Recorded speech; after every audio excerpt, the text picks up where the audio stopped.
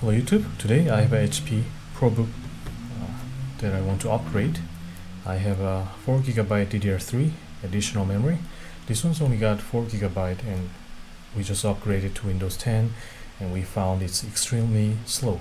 So we're gonna add more RAM and I'll show you how to do that on this HP Probook.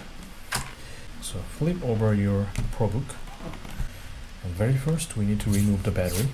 Okay, as you see, there are two switches or tabs. We have to push it towards the outside to unlock, and then we can remove the battery like this. And then it's really easy to take up this entire bottom cover on this model. Push it down like this and lift it up. And there is our memory slots. That's it. Now we have 8GB of memory in total.